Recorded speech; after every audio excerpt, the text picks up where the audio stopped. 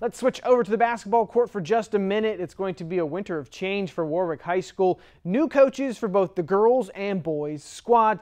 As we told you earlier this month, the new man in charge of the guys team will be Christensen, an assistant for years at Manheim Township, now taking his talents up Route 501 to Lidditz. When the job opened up, it was someplace that I could see myself at. Warwick was always a place where they had, you could tell there was great community support, and they showed great support for the athletic department, the Lids community. Defensively, we're going to try and make teams as uncomfortable as possible.